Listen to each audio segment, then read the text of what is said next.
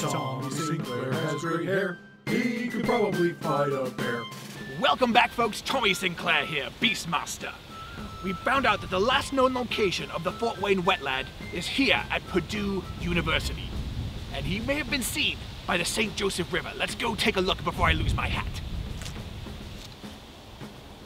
I'll bet he was here. This kind of habitat is perfect for a cryptid like this. We just need to find some trace of... Aha! Oh yeah, these are definitely his. This is his cryptid skin. He must have shed it and run off into the campus. Makes sense though. Campus is a notorious bed for cryptid activity. And that means he's out there somewhere. And he's naked. Tally-ho! Tommy Sinclair's on the move, chasing down a naked dude.